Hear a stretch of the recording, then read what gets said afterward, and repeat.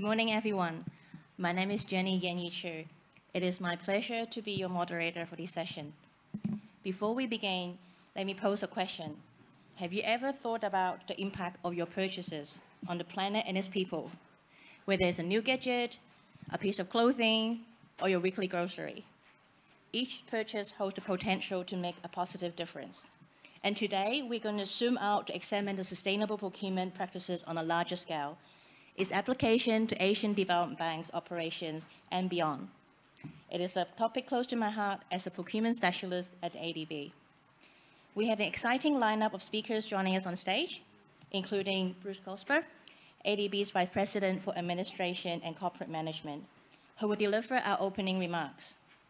Following that, Jeff Taylor, ADB's Chief Procurement Officer and Deputy Director General of Procurement, Portfolio and Financial Management Department, will provide an overview of sustainable procurement work at ADB. We also have Dr. Kahar Dimitriashvili, Deputy Chairman, State Procurement Agency of Georgia, as well as Noel O'Brien, Director Climate Change at ADB's Climate Change Sustainable Development Department. Joining our panel discussion and sharing the insight and experience. So during that panel discussion part, there's going to be the Pigeonhole app that you can use to submit your question. You can see the app's QR code and link on the screen. So let's give a warm welcome to esteemed speakers and get started. Thank you.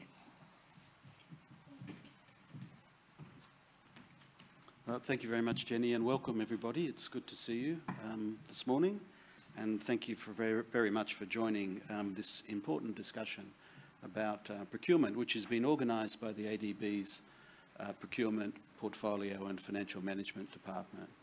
It, of course, addresses the theme of this conference, A Bridge to the Future, and an important issue that's on the minds of everybody, not least the Asian Development Bank, and that is, of course, the range of challenges that face our region and our developing member economies, in particular, of course, climate and the challenge that we see arising from that. We're all conscious, of course, of the scale of this, not just in this region, of course, where we have 60% of the world's population, 50% of the greenhouse gas emissions, and fast-growing economies, which have needs for employment and growth for its burgeoning populations. And that's one of the reasons, of course, why the bank has been so focused on this issue. We see the tremendous impact of climate change.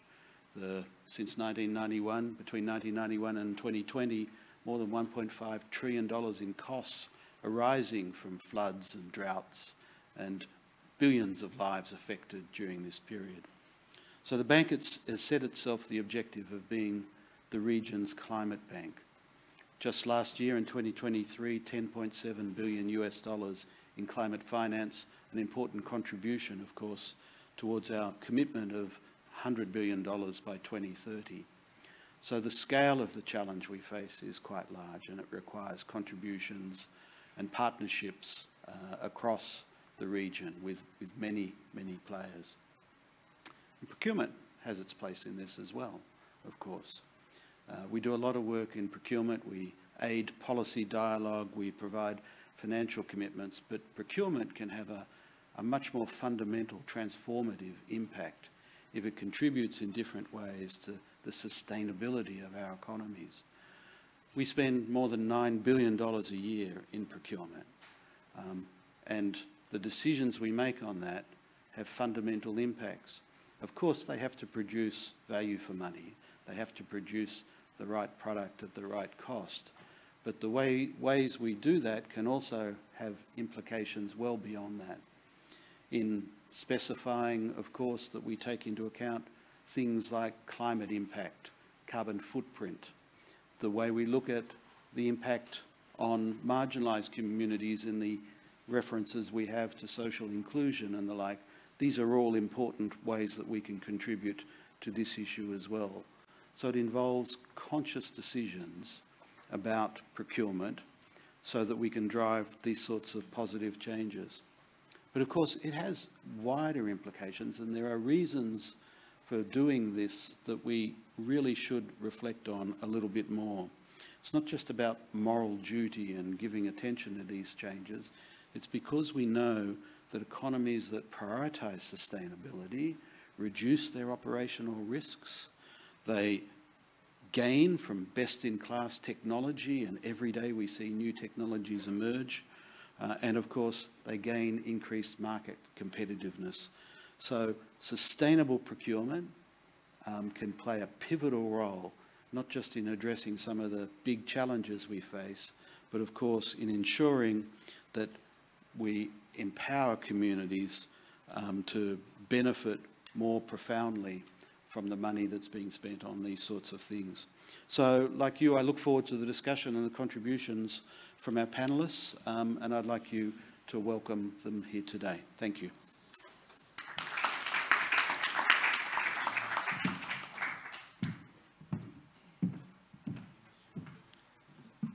Thank you very much, Bruce. And welcome, everybody. Good morning. When I first realised the enormity of the challenge that is facing the planet, I will admit to being depressed and pretty scared as a parent, as a member of this planet. And I started trying to change my lifestyle, recycling the trash, taking my own cup to Starbucks, glaring at people that didn't. And then began to realise that this wasn't out of my control. There was a lot I could do in my privileged position at ADB to influence things for the good.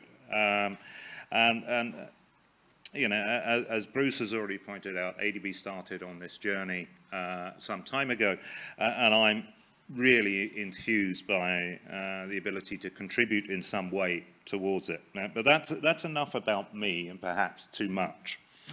How does ADB work towards this? The first is the most obvious. We're a financial institution. We provide money.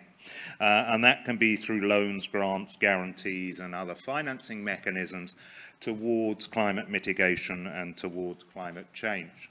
Sorry, Jenny.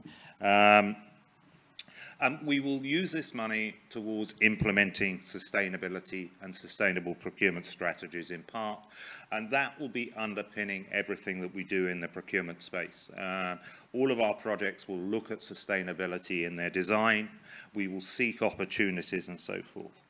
The second way in which we try to contribute in a positive way is through technical expertise.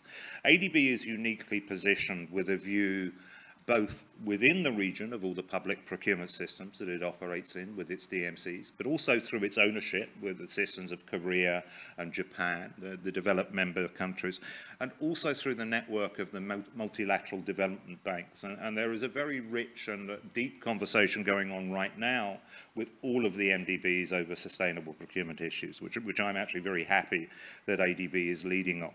And then through technical assistance funding and the development of our own resources and staff. Jen has been leading internal training on sustainable procurement within ADB and, more importantly, for our developing member countries. So building our own capacity to engage and contribute to sustainable procurement. Then through procurement policy and reforms that integrate and institutionalize sustainability issues, and Jenny will talk about a couple of the countries where we're actually working with them to introduce green and sustainable procurement into procurement policies and institutions. One of the most exciting things, and Bruce touched upon this, is market shaping. Our ability to signal to markets that this is a bridge to the future, whether it's demanding green cement, whether it's demanding green steel, whether it's looking at the physical length of supply chains and the carbon produced through them. This sends a strong signal from our clients to the market about what the future looks like in terms of supply chains. And the market will invest in meeting those needs to maintain a competitive advantage. Also through proofs of concept, and again Jenny will touch on a couple of these later, where you will see worked examples of sustainable procurement in action, whether that's environmental, whether that's social, whether that's governance, whether that's institutional. And again, some more details. I won't steal Jenny's thunder on this later. Next slide, please.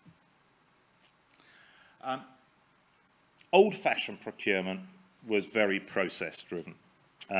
limited to the transactional flow of inviting bids, evaluating bids, and awarding a contract, often resulting in the lowest cost, or the lowest price, but not necessarily the lowest cost. Very simplistic, risk adverse. Let's approve the lowest number, and nobody can accuse us of taking any initiative, being brave, or being wrong. Unlike old-fashioned procurement, sustainable procurement requires taking a holistic view, not just looking at the transactional process, but looking at the design of a project. And it can be as fundamental as, do I build a road or do I build a railway? Do I build an MRT? You can regard that as a procurement decision, although my sector colleagues would disagree, but it is that fundamental, that which is to be built. It will then go on to, how will it be built? What will it be built of? How am I going to select who will be building it based on the metrics that I choose? The benefits of sustainable procurement are actually very, very clear, and that includes an economic competitive advantage for societies that do it, but it goes to environmental sustainability. It goes towards economic and social development, circular economic benefits. It goes to improving governance, and it goes to improving supply chain and country resilience. Next slide, please. Effective sustainable procurement plays a key role in both mitigation and adaptation. For example, mitigation, renewable energy, energy efficiency, sustainable transportation, low carbon projects, eco-labelling, and so forth, all of which contribute to reducing the amount of carbon that would otherwise be produced. In terms of adaptation, disaster risk management, making facilities, infrastructure, and societies more resilient to the shocks that are coming with greater and greater frequency. And also nature-based solutions. Why cement? Why steel? Can wood be used? Can different products be used? And fascinating example in Singapore, if anyone's got some time, of the highest building ever made only of recycled wood and so forth, that didn't use steel, that didn't use cement, but used a nature-based solution. So next slide, please, Jenny. So what has ADB done so far in this space? Quite a lot and not enough would be my answer. We launched late in 2022 a guidance note on sustainable public procurement, which is really describing, to quote von Bismarck, the art of the possible within the procurement space. We have since updated all of our standard bidding documents to factor in sustainability and environmental issues, and we're continuing to work on those. And later this year, we will be relaunching our standard bidding documents to incorporate qualitative merit point systems as the default standard that will encourage our borrowers and clients to actually incorporate sustainable procurement elements into all procurement transactions. We have focused, as I mentioned briefly earlier, on building our own internal capacity with about 120 staff so far trained within ADB on sustainable procurement, and we have delivered training so far in 9 of our DMCs to government officials there, and that will continue. We supported a gender responsive procurement report, and we plan to do more. We are adopting, we are piloting increased gender focus in our procurement documentation in 5 pilot countries right now. That applies to the entire procurement portfolio. We have adopted a Build for Skills handbook, which will incorporate social inclusion within the procurement process in terms for disadvantaged communities, in terms of underemployed communities, and in terms of developing the skills within those communities for a more sustainable development outcome. We are piloting green procurement, environmental procurement, and social procurement considerations across a number of projects where we opportunistically, where we see that our clients are aligned with us and have initiatives that we can support.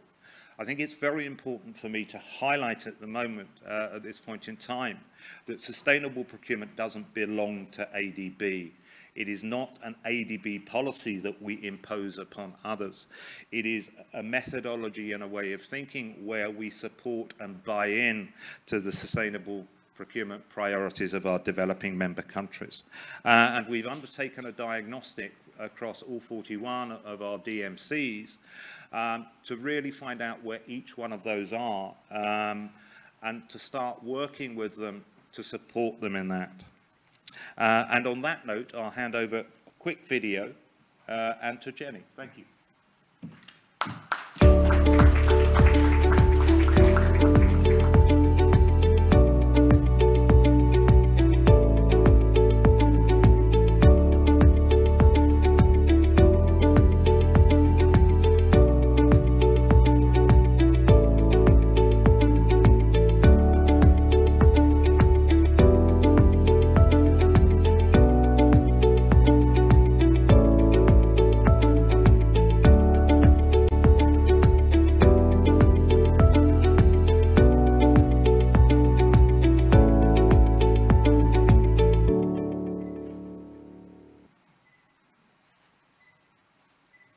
Thank you. Now, let's move on to have a closer look at some of the examples of the work that's mentioned by Jeff on project level and on country support level.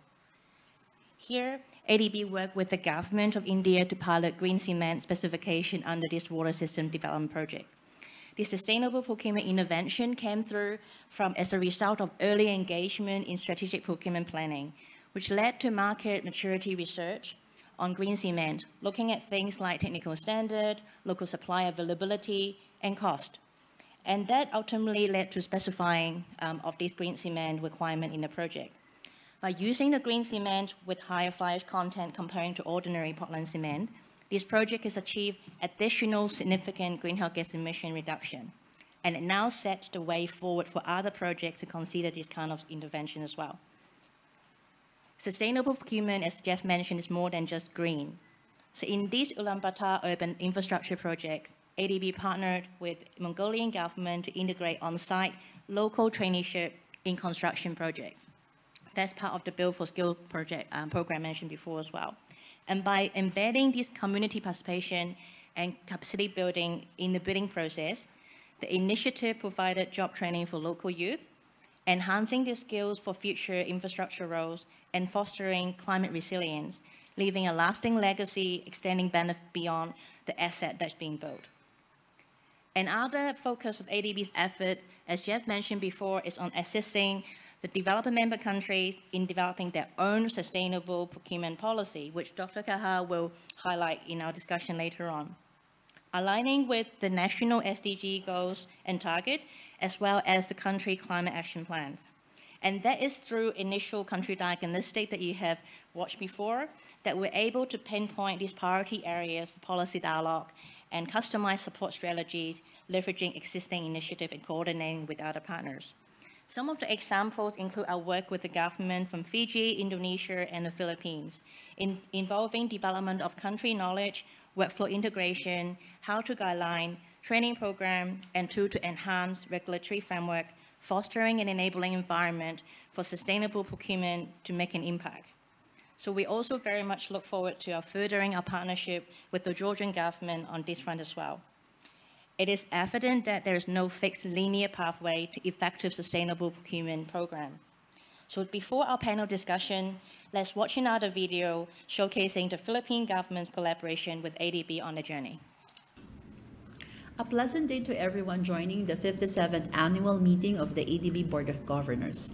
I'm Rowena Candice Ruiz, the Executive Director of the Philippines Government Procurement Policy Board Technical Support Office, and I'm grateful for the ADB for this opportunity to share with you the Philippines' journey towards sustainable public procurement. In the Philippines, a tin can may not be a cookie tin can after all. Most likely, this would have been repurposed into a sewing kit. While this practice may not be driven by any procurement or governmental prescription for that matter, this reflects how easily practice becomes a tradition, which thereafter becomes a way of life, deeply embedded in our consciousness that it becomes a muscle memory for us without the need for enforcement nor incentive. This, to my mind, is how public procurement policies become an effective vehicle for the achievement of our SDG goal on responsible consumption and production. Public procurement has the inherent reach and influence to shape the trajectory of resource production and utilization.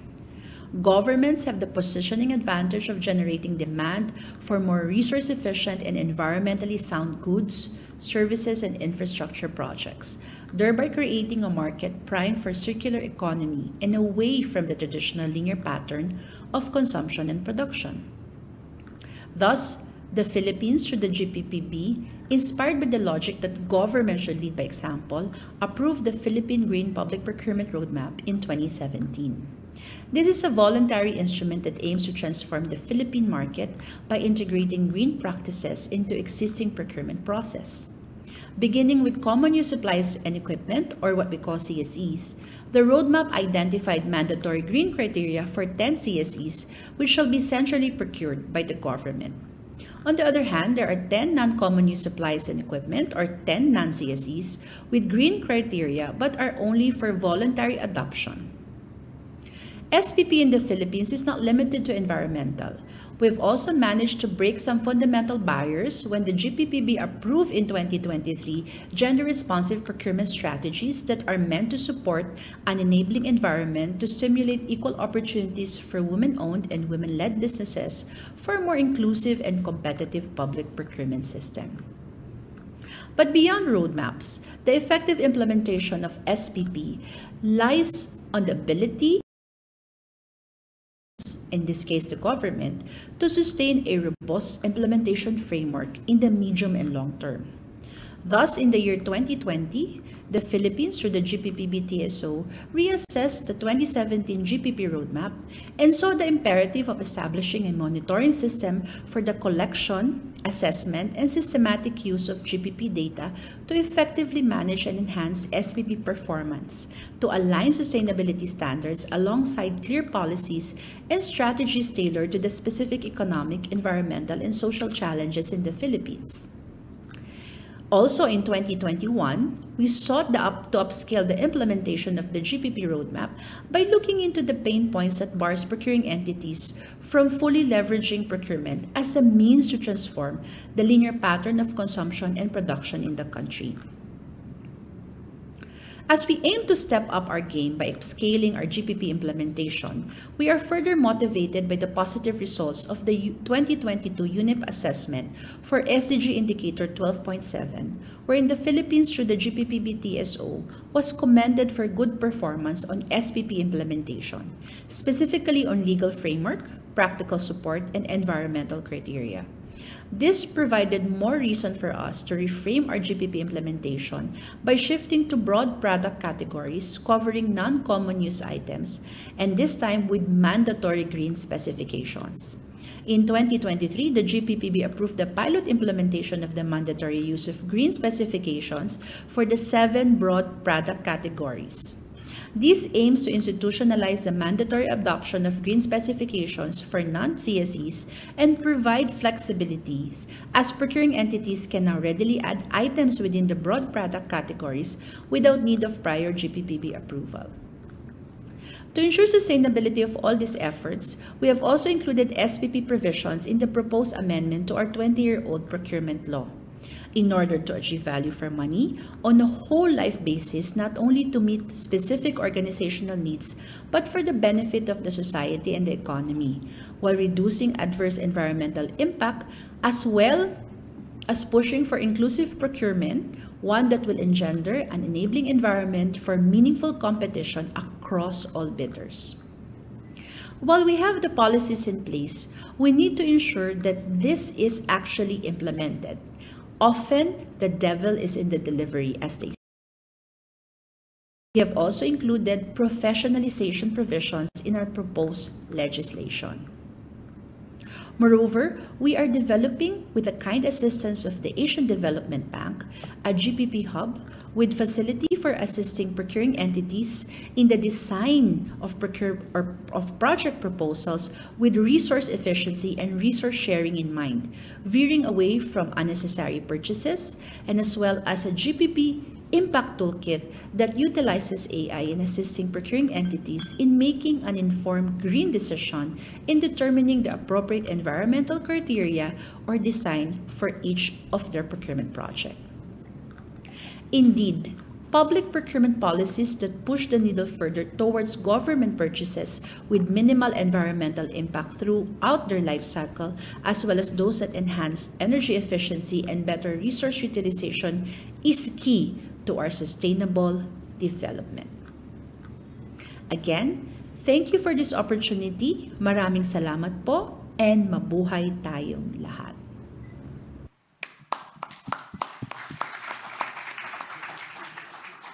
Thank you, Rowena. Now I'd like to move on to our panel discussion, diving into the why, what, and how of mainstreaming sustainable procurement for climate impact. So Dr. Kaha, I would like to put the first question to you, if I may.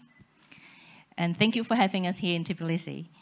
Every country's journey on sustainable procurement is unique. So amongst some challenging times that we're experiencing, Georgia fought ahead and adopted sustainable procurement in your 2020 procurement law. Can you share with us the motivation that your team and country has toward this move? Well, welcome.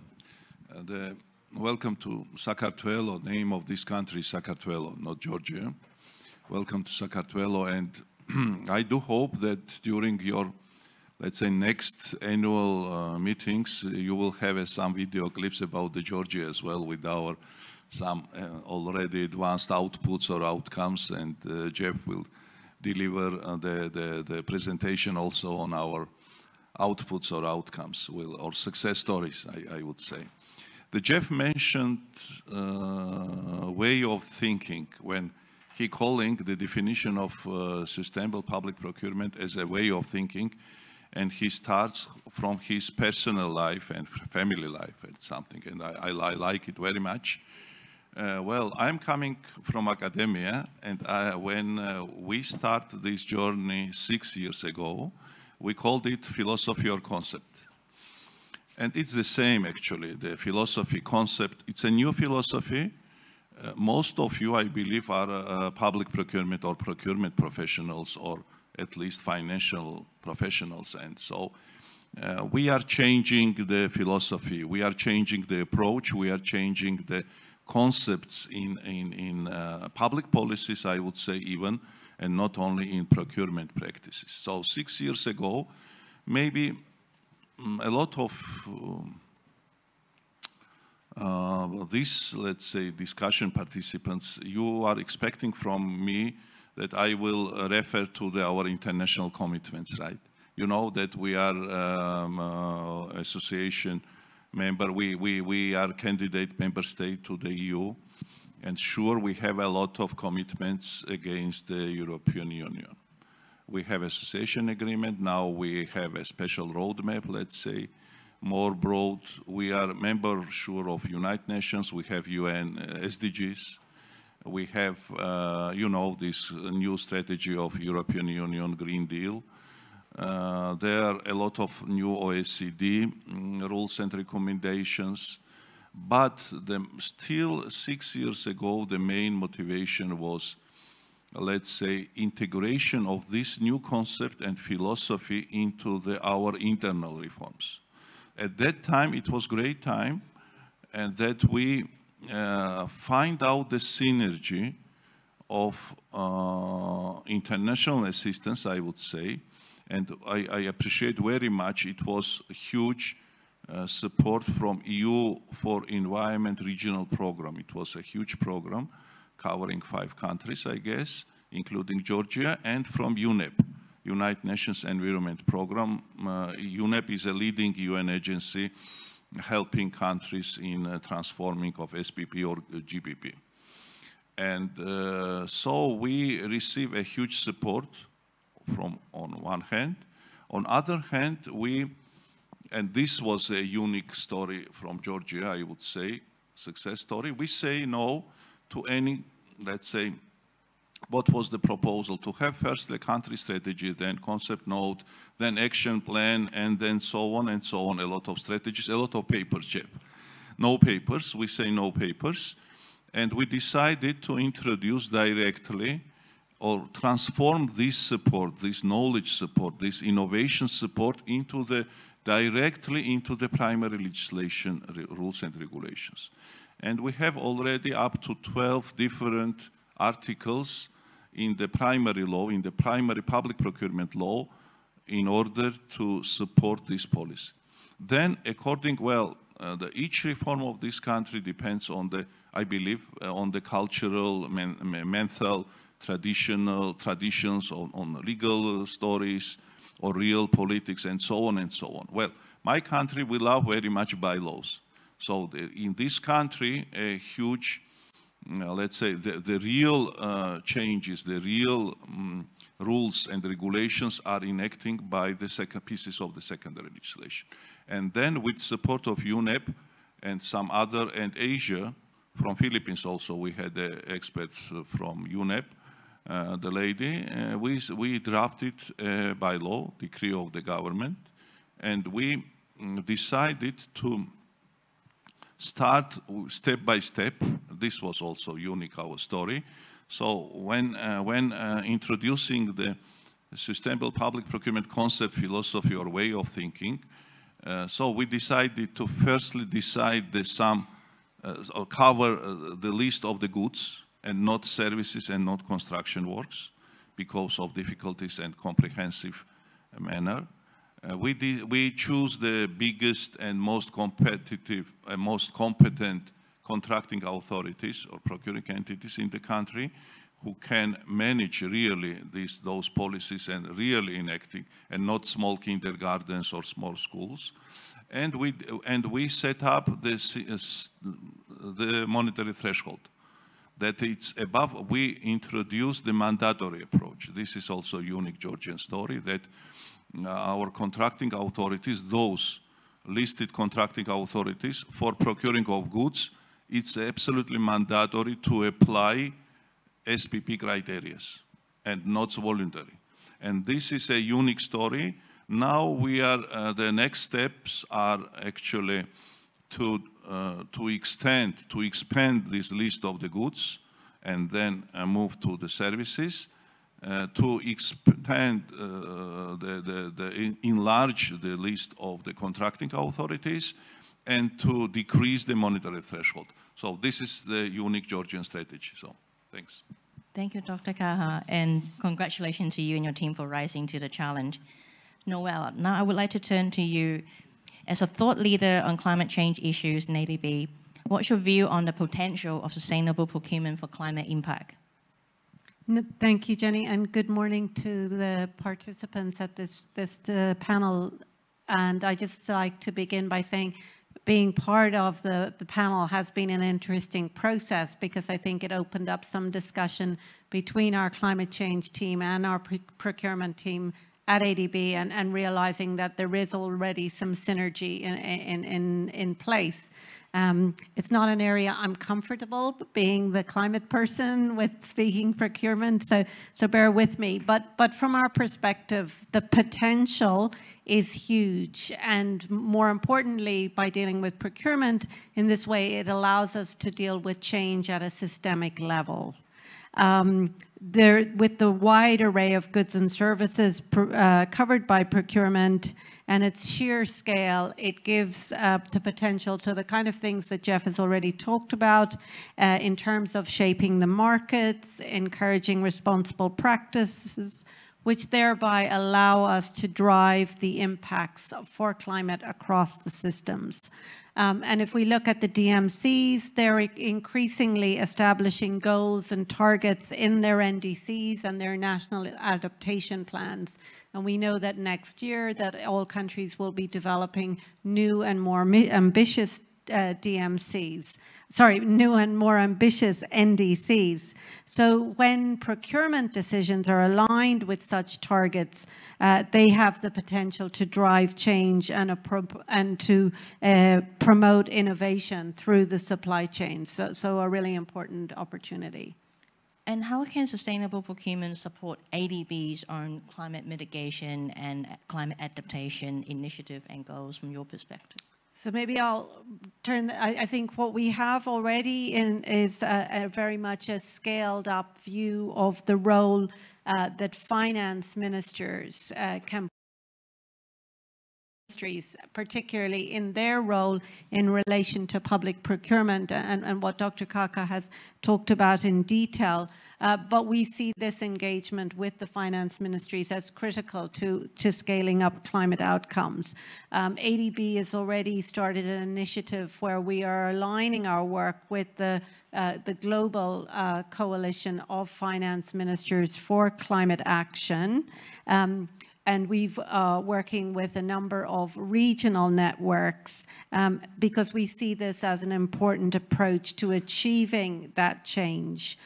We recently launched the Climate Resilience Fiscal Facility for Asia and the Pacific, and this is aimed at strengthening the capacity of ministries of finance to scale up and align finance with the low emission and climate resilient development. And we recently took a specific policy engagement with the Association of Finance Ministers for ASEAN, and we're looking forward to scaling that up with other regions, with the Central West Asia, but also the Pacific and South Asia. And just because your procurement specialists may not be aware of this, but the Coalition of Finance Ministers has been active since 2018 and from 2019 onwards under the Helsinki Principles. And so they've already published a guidebook on mainstreaming climate into economic, fiscal, and financial policies, and addressing public procurement as part of that. So I think this is a really important area for us to take forward. Thank you. Thanks, Noel. Jeff, I want to turn to you next. You've talked about ADB's commitment to mainstream sustainable procurement.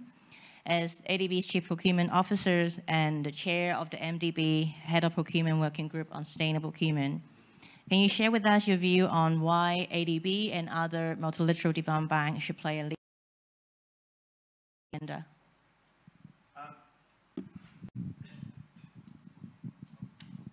Thank you, Jenny. A very good question. MDBs actually have a voice that is disproportionate to their financing envelope. We play a leadership role and set examples and provide guidance to many of our member countries. And it's beholden on us as a member of the MDB community to take a leadership role in this, not a reactive role, to be proactive. It's part of the MDB evolution. I mentioned the old way of procurement, the risk-free way of procurement. We are all, as a group of MDBs, working very hard to move away from that old model. It's challenging, but the journey is well underway and irreversible. It started off around concepts of value for money, and now we realize that sustainability is value. And we have to incorporate that into our approaches. And we do have a unique insight because of our membership across the whole planet, essentially. There are, I think, 17 institutions in the MDB HOP network now. Obviously, the larger ones like ADB, World Bank, European Investment Bank, but also regional ones like New Development Bank and so forth. And if we look at some of the data and research coming out, for example, from the Energy Transitions Commission, the ETC, around 30% of heavy industry, 30% of global emissions come from heavy industries in three parts. Number one, cement and concrete. Number two, steel. Number three, asphalt. That's 30% of global emissions.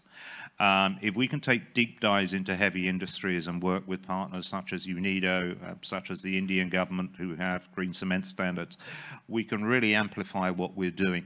If you see things like this appear in green cement specifications on a project in India, and see it used successfully, why not all projects in India, whether World Bank finance, whether ADB finance, or the vast proportion of projects in India financed by the Indian government. And people can learn from those examples, other countries as well. And it doesn't necessarily have to cost any more. And in the longer run, it will cost less in totality. And through that, we can help create a virtuous circle in terms of, you know, I look at the Philippines, a country I know quite well and have worked, I live there, of course, but I've worked with the Philippine government on and off for about 25 years. And they benchmark themselves constantly on what's going on across the region and across the planet, and really push themselves to do more and do better. And part of what we're doing here is the advocacy. It's not the technical process. It's the advocacy for something that is a public good and something that we should all be paying attention to. Thanks, Jeff. And it's really good to hear that the MDB communities align on the importance of this agenda and working together on that. So with that, let's turn our attention now to putting it in action. I would like to turn it back to Dr. Kaha. Thank you for sharing with us the drivers of the country and some of the action that's been undertaken in implementing sustainable procurement or starting this journey in your country. Can you share with us maybe some of the opportunity and challenges that you've faced along the way so far and your view on how to tackle that going forward? Well, you have to know that I have been limited for 2 minutes by Jenny in advance. And so I guess it's more interesting for you to touch on challenges and then opportunities. Opportunities are in place, you know, everybody knows. When I was mentioning the synergy of the, let's say, Georgian government strategy, it was at that time we were developing the few strategies, very much important strategies, like public finance management new strategy, e-governance strategies, the new strategy on circular economy, and the new strategy on the small and medium business development. So it was very much interesting to touch and to see those cross-cutting, I would say, issues in those areas regarding the opportunities. Regarding the challenges, a lot of challenges, you know. And this is, I guess, my most interesting input for this conference or for this panel, the lessons learned, or negative or positive lessons learned. Well, challenges. I would say the mental challenges. Well, in this country, because of maybe of our, let's say, previous Soviet past or something, well, we are spending around the 13% of the GDP, and around the 65% of the all public expenditures are covered by the public procurement. It's a huge money, and according to the, let's say, Georgian legal tradition, anti-corruption tradition, governance tradition, public administration, we have very much strict rules and regulations.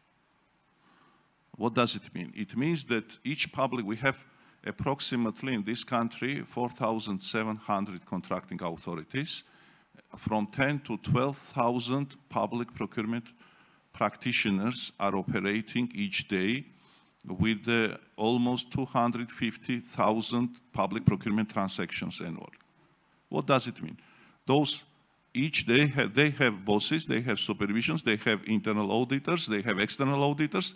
We have financial police, we have anti-corruption agency, anti-corruption bureau, and general prosecutor's office, and the huge monitoring, the biggest department in our agency is monitoring department, and so on and so on. Everything is a pushment, and they're afraid. They're afraid to buy more expensive goods. If you go next to the next shop, you will see the light. If you are going to buy one lamp, one bulb to buy, the regular is cost 0.81 lari. The LED bulb is cost from 5 to 8 lari. It means that 500 or 8 times, from 5, 6, 7, 8 times more expensive goods. This is a practical, this is a practical thing that they're going, they have families, right? They have They have to buy something, goods, products, and something. And everything is more expensive, biological, eco, energy efficient TV set or fridge, and so on and so on. And this mentality comes to the business, to the job, when there goes to the job, when they're buying 5 times more. When my wife loves special bread, and I'm always fighting this procurement. It's 5 times more expensive than the regular bread.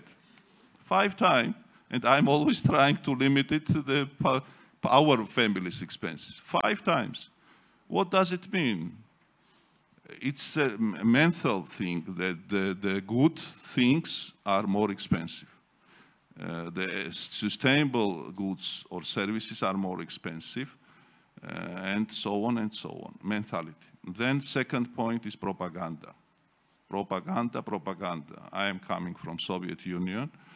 I have no idea what about your country's stories, but sometimes propaganda is a good thing. So we need propaganda. We need huge, intensive public awareness campaigns. And this is a huge challenge to reach the decision makers. The lady mentioned the coalition of the finance ministers. Please talk to our finance minister. Please make propaganda to our Mr. Lasha Khutsishvili.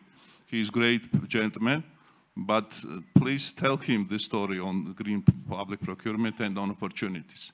So we have to reach ministers, deputy ministers, and the whole population even, right? My kids, they should benefit from that. The third, sure, we need, everybody knows that you need a legal landscape for that reforms, right? But after that, human capital, people, we have to have a special training curriculums, new syllabuses, new tools, new manuals, new guidelines. And you know the main challenge, well, everybody loves, you know, this European Union Green Deal. They have 23 or 25 guidelines on green public procurement, manuals, and blah, blah, blah. And after, when really you are reaching them, really, in real life, not papers, we found, with working closely with European experts, with European governments, GIZ, German government is helping us, DENA, and many others, there are no real tool, calculator, or any guidance in order to introduce into the electronic system in order to buy real green. It's everything fake, you know, it's stories. In this country, because of many, we are one of the most advanced countries in electronic procurement in the world. From 2010, everything, each transactions are electronically, everything. If one small kindergarten is buying piece of paper or one pen for 1 penny, you can find in our electronic system. We have no cash flow, everything is running via treasury, state treasury, and so e-treasury system, and so on and so on. It means that we cannot go to back to the paper-based something, RFPs, RFQs, papers, commissions, calculate something on calculating scores and so on. No, we really need very much advanced electronic tools in order to integrate how to buy the furniture. Very easy, or chair, or ID, or notebook, or something, right? There no, really, nobody can advise us and can give us the real mathematical formula, how to integrate it into the real algorithm, how to procure really, how to help really our tender committees. Those are lessons learned, and you see the journey is limiting me. So, well, thanks. Sure, we have a lot of those stories, and I can share with you, if interesting, a lot of stories. So, a lot of challenges.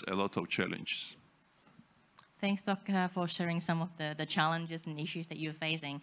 Just looking at some of the questions coming through from the Pigeonhole as well, and it very interestingly sort of can be grouped into two themes, which I'm going to pass over to Jeff and maybe Noel to comment on. One is around the issue of cost, which you've mentioned that is a challenge. So what would be your advice, Jeff, to other practitioners on tackling that issue which Dr. Gas outlined?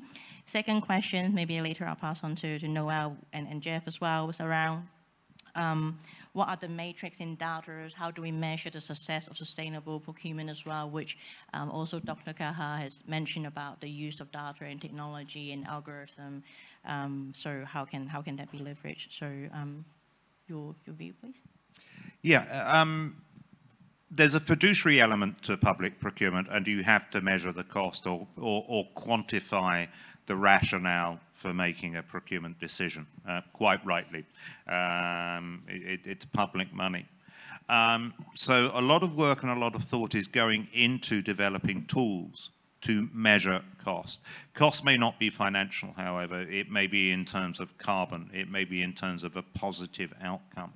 And it's informed and supported by the value for money concept. So it comes to really the essential question, how am I going to define value in this transaction? And having metrics in there to predetermine those. You can weight them. You can apply a dollar or a lari or a euro value to them. And go in that way. One of the most effective ways of doing this is through life cycle cost analysis. But in that, include the environmental cost. In that, include the disposal costs. In that, include the land reclamation and rectification costs. Because these are all costs that were not traditionally measured in old-fashioned procurement, but should be. Especially if you're taking an approach towards sustainable procurement. But it's not easy to do. It's new. So we are putting a lot of effort into developing tools and guidance around how merit point criteria can be used for weighted costs and so forth. Thanks, Jeff. Noel, there was quite a few questions coming through around, in addition to climate finance input measurement, how can we measure the success of climate result, and how can we measure the effectiveness of sustainable procurement strategy in combating climate change issues as well? Do you have any view on that? Yeah, no, thanks, Jenny. And I just want to come back to Dr. Kaka on this question of the propaganda, the messaging, but I think it's also really important on who are the messengers. And so one of the attractive parts on the Coalition of Finance Ministers is it is ministers who've already made these changes and who understand what's involved actually promoting that with other finance ministers in their fora, and I think accessing that is quite valuable. Maybe I'll start, Jenny, and go up a level and then come back to this question. So, I mean, just to note, and you'll find it on ADB's website, we did launch the Climate Change Action Plan in 2023, and within that we've looked at this 3 different levels of how we engage with government. We talk about it in terms of upstream, midstream, and downstream. And at the upstream level, this is how we are engaged with the kind of levels of climate ambition that countries have put in place. And for most countries, that's set out in NDC, nationally determined contributions. This is the commitment you make with the UNFCCC agreement. But within that, there is that whole area of support. So the NDCs will be developed in 2025, the new ambitious commitments to be come to the COP, but there is the scope to include sustainable procurement as a key for delivering the NDC target. So if we can get that step up and to ensure that that is included in the NDCs, I think that would be a very significant step because it starts to relate to our outcomes. And then at this midstream level, it is where we feel that we engage with the country systems levels. So we have, the MDBs have a lending instrument, which is policy-based lending. And within that, we can support DMCs to adopt or strengthen legislations, policies, guidelines, etc., to support the kind of sustainable procurement that Jeff and Dr. Kaka are putting through. Within the MDBs and ADB, we also have technical assistance finance, which we work with governments on how to implement and strengthen the application of those policies, some of it at institution level. So I think we need to look at each of these levels in terms of when we might want to measure the benefits. And then obviously in terms of at the downstream level, that's the kind of day-to-day procurement practices for the investments that have been talked about. And I just put two examples on the table. We have a community resilience partnership program. This is very much focused on investments that address the nexus of gender, poverty, and climate. So within, and a lot of that focuses on local level adaptation. So we have the scope to also build the capacity of community or local level authorities on how they consider the procurement practices. And then the last one I'd like to mention is in the area of building standards and how we all need in every country to upgrade our building standards, our building codes. How are they dealing with the kind of extreme rainfall that we've seen in multiple countries in the last few months, the extreme heat, and how are they ensuring that we are investing for the future? So we see those changes at that level. Thanks, Noelle. I think we've only got time for one more question, and just grouping a theme is around, we talk about working with the finance minister, the government, working with the community practitioners. Jeff, you mentioned about the role of market shaping as a powerful tool to amplify impact. Can you tell us what's happening next on that in ADB, what we're doing on that? One of the things, it's information. It's deep dive diagnostic, and you mentioned, Jenny, that we're doing this in 4 countries right now. And we need to understand the markets better than we did previously. 20 years ago, I would never be going along to the Global Cement Manufacturers Annual Meeting, which I am next month, to talk about exactly this subject, and this will be what I'm presenting to them. They have a net zero commitment by 2050. It's one of the biggest carbon emitters. I'm doing the same thing at FIDIC with the International Engineering Federation. So we need very much to understand the markets, and there is a lot of innovation and technology coming out of those markets that we need to amplify in what we do. Right now I'm looking at cement, but it applies to asphalt, it applies to aluminium, it applies to steel, it applies to all forms of construction materials. But it also, to Noelle's point about design standards. I was at a university in the US last year. It got hot, so they turned up the air conditioning because the building doesn't have windows. This is not complicated.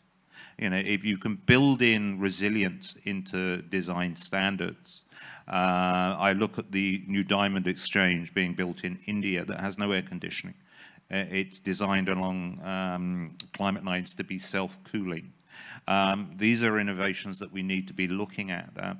Using AI in design standards that reduce the materials required for the same tensile and structural strength. Very interesting work coming out at the east coast of America for cement that doesn't use cement, and it doesn't use energy, it uses chemical reaction as a bonding agent, and no actual electricity is consumed. So we need to understand that, and we need, when we find a good practice, we need to opportunistically amplify that and support it within a country portfolio or within a regional portfolio. Thank you. Well, we've reached the time we've got for the question and comments today. But just to summarize the key takeaway, I think using Dr. Kaha's message is a propaganda, and public and private sector, people from different disciplines all have a role to play in this propaganda together. So please join me in extending our thanks to our panel for the insightful contribution.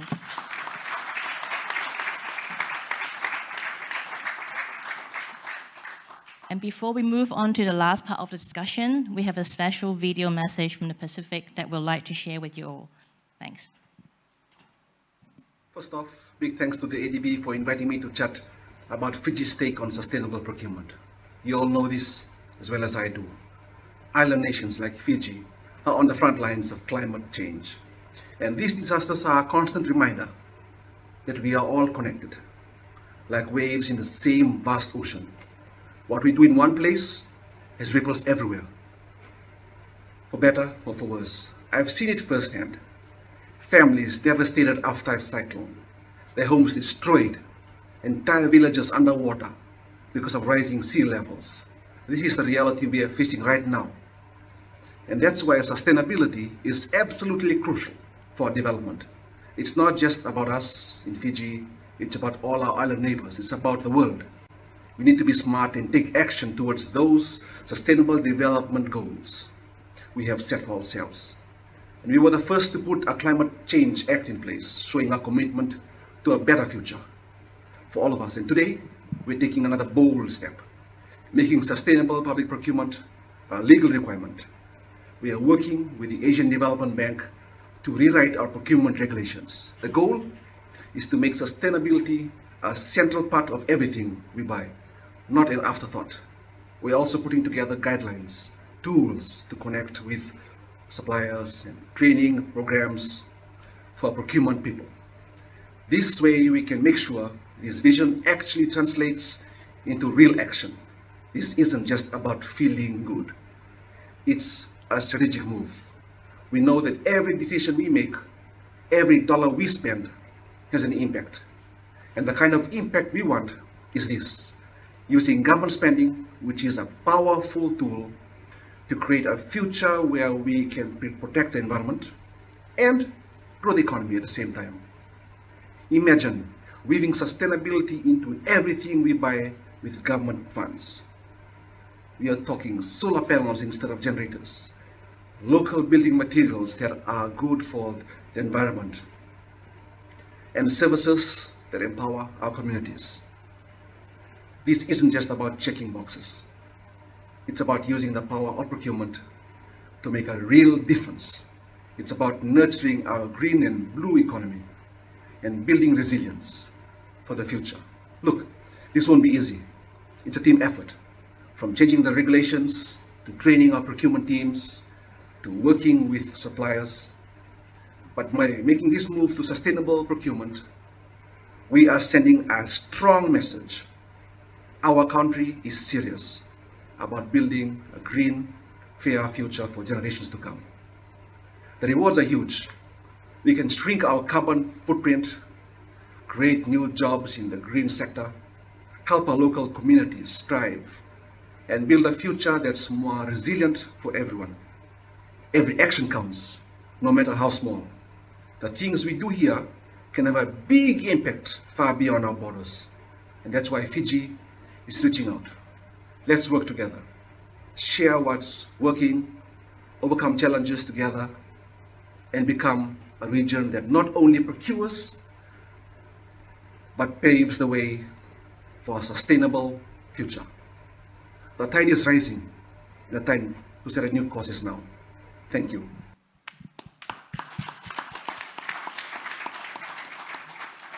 So indeed, the time to build a bridge to the future through sustainable procurement is now. And with that, I will hand over to Jeff for his insight on the way forward and closing remarks. Thanks.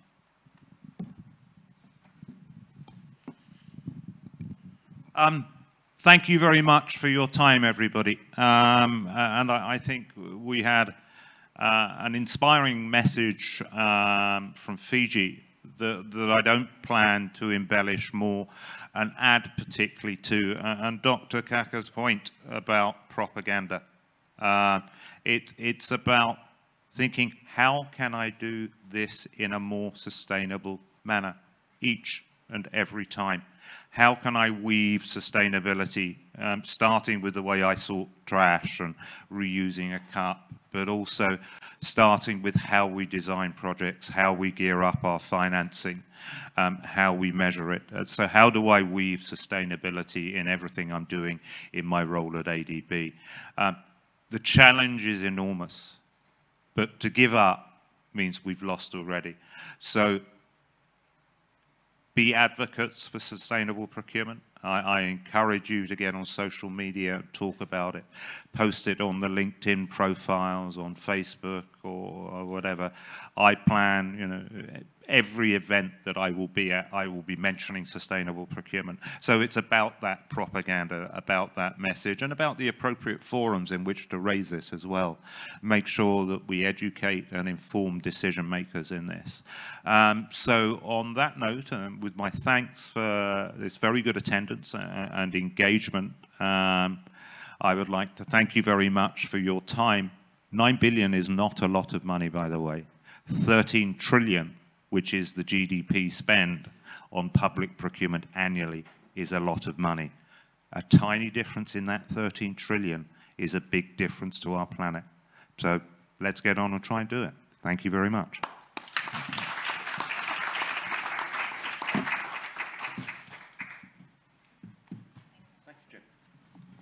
Thank you, everyone.